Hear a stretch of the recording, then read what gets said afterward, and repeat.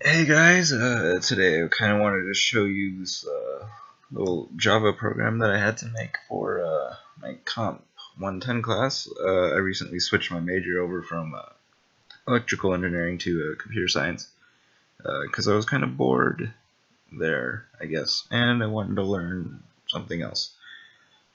So I'm going to start up VirtualBox. So basically, our final project for my class was to make, what was it, Solitaire? Yeah. So we had to make Blackjack, actually. Blackjack Solitaire is what the project was called, but it's just Blackjack. So we were supposed to use our professor's main, or his main loop for Java, but I didn't like it, so I wrote my own. I'm pretty new to Java, so it's a pretty terrible mess, but it works very well. I got an A on the project. He totally did not know that I did not use his main, and I totally wrote mine from scratch. So let me try to find it here. I use Genie as my IDE. Genie.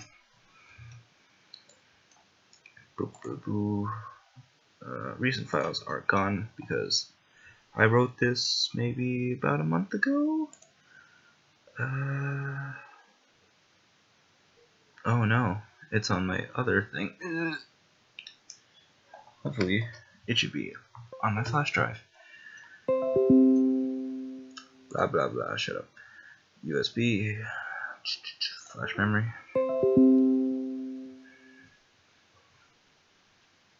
There it is, Comp 110. Blackjack. So, I wrote this blackjack.java, and it has a couple of other files associated with this.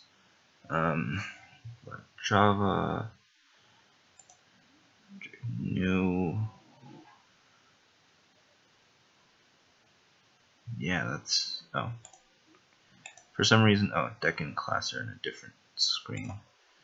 Blackjack new, and extra source. It's just because I compiled these in two different locations. So deck.java is basically our array that has all the cards, so their value, their suit, and their character. So I do that for every single card. So that's just our array. You can do this in a bunch of different ways, but I just chose to do it this way because it seemed easy for me, and I'm pretty new to this, so this was basically my first attempt at figuring it out from scratch. I did not use any of the code he gave because it didn't make sense and it was horribly written. This is just an array from 0 to 51 to represent the 52 cards in the deck. So I use a random, import random and import scanner so we can read the cards. I just made a bunch of public key things. These are just the values and stuff. And ours was actually pretty cool because it makes a fancy GUI when you start the game. The entire thing is run from the command line in Linux or a Mac. This will not work in Windows because of a little something that I made to clear the screen right here. It uses ANSI clear, which basically hits enter a bunch of times on the terminal so that the screen looks cleared. But really it's not. It doesn't use backspace or anything, it just clears the whole screen. And then right here is our giant ass banner, which is just ASCII art, really. Yeah, it is probably the most complicated Java thing that I wrote in literally like a drunk weekend. This is part of the professor's main.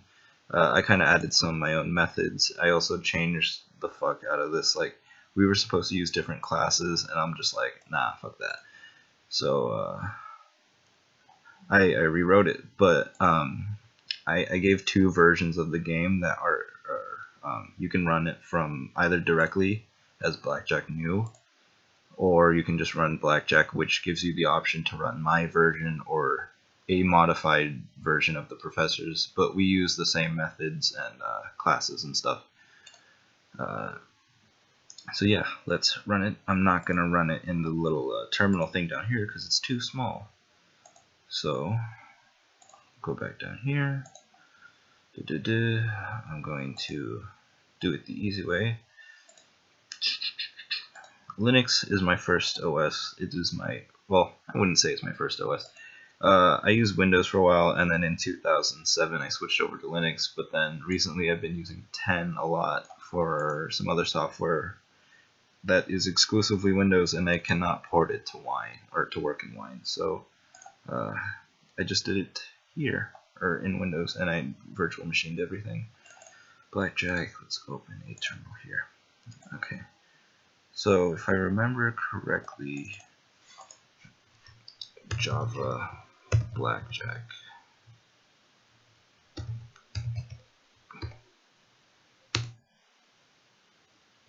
Cool. I don't think it was called that. It is called, oh, I'm dumb. Uppercase B. That's why nothing showed up. B. Blackjack. And there it is. So we have this fancy little GUI thing. Let me make it bigger for you guys in case you can't really see.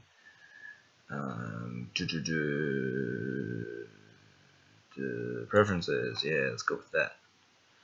Appearance. Deja vu. Let's make it. Yeah, that's good. You blind ass people. I'm gonna restart the program. Blackjack. This is my lab partner's name. This is me, obviously. So if you hit scores, obviously there's not available because we haven't played the game. If you type in help, or you can just type H, it'll tell you how to play the game. Obviously this description of how to play the game is incorrect, but it was basically the prompt that the professor gave us. So you basically have to return any key. Space does not count as any key. This thing is basically just cobbled together from whatever the hell I can make it.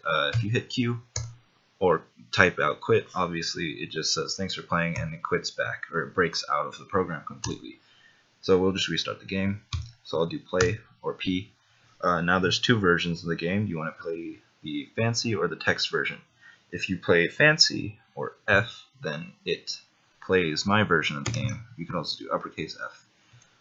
Also, if you type in some random shit like that, it just says sorry, I don't understand, and then it loops back to the menu, or it'll loop back to whatever the current method that's running. Right now it's the menu method. So I'll just hit play again. I want to run the text version because it's ugly, and we'll get to see. So basically it shuffled up the array. It says deck has been shuffled. Do you want a new hand or hit? If I do hit, obviously I can't do a hit because I don't have a blunt, or a new hand. So I'll just start off and get a new hand. It gave me a jack and a 2, whatever, 12. I used 2 cards in the deck basically is what this bit means. It just tells you so you know if you're gonna run out of cards and it will reset the game or whatever. So I'm just gonna hit again. It's see, the bad thing about the professor's code was that if you bust, it doesn't immediately tell you bust until you hit again. See, like now it says bust, and then it tells you to get a new hand. So it follows his method, or his main, but like everything is out of order, and I did the minimum amount to try to edit it because he said we weren't allowed to edit it, but he didn't notice. So yeah, basically it runs like crap. You can get a new hand and whatever, but I choose to quit. You also can't choose to like see your score. So like if I did the S thing, it just nothing returns. It doesn't even say that it can't read it. So I have to quit it in order to see my score. See, it's busted 1, blackjack 0. So we're back at the main menu. I'll do play, and we'll run my version of the game, which is fancy. deck has been shuffled. And then it clears the screen, and then it shows you all of the options, which is pretty nice. It shows you the amount of cards used, and it automatically gave you a new hand, and it counted how much your hand is. So if I want to hit, it just busts automatically because the next card is a king, obviously. So I got 26 as my hand value, and it says 3 cards were used. So yeah, do I want to play again? Yes, sure, I'll play. I can do S, which shows the score, and then it clears it, and it just, you know, re-shows it, so I can do S again. It doesn't matter. Say I don't want this hand, so I fold the hand. New hand, just in case, so like, I choose no. Obviously it'll keep the hand, it'll keep and save all your values, so I'll fold it though, but I will say yes. And 5, that's pretty good, so I'll hit off that. 15, I'm getting close to a bad hand. Hit, bust again. Play again, yeah, sure.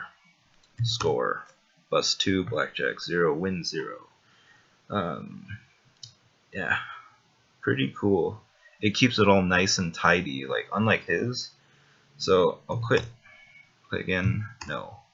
Quits to menu. I can even see the score off the fancy version. The score doesn't work for the text version. So it shows the current score.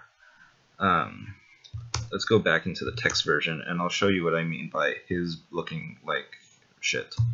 So I'll do that. Hit, hit, hit, hit. New hand, hit, hit. New hand, hit, hit.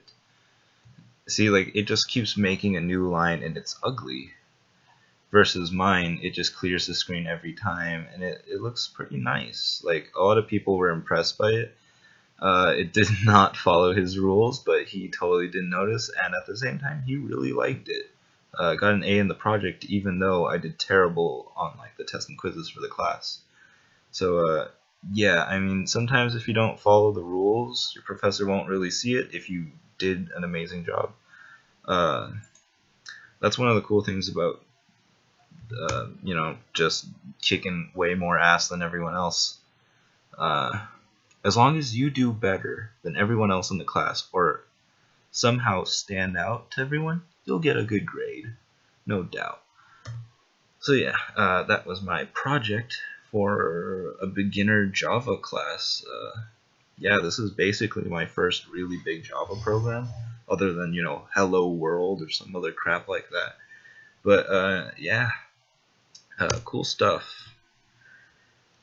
See, so I'm not totally about hardware. I love software. It's just completely new to me. That's why I switched majors, and I like this a lot more than electrical engineering, even though I didn't take that many classes in it.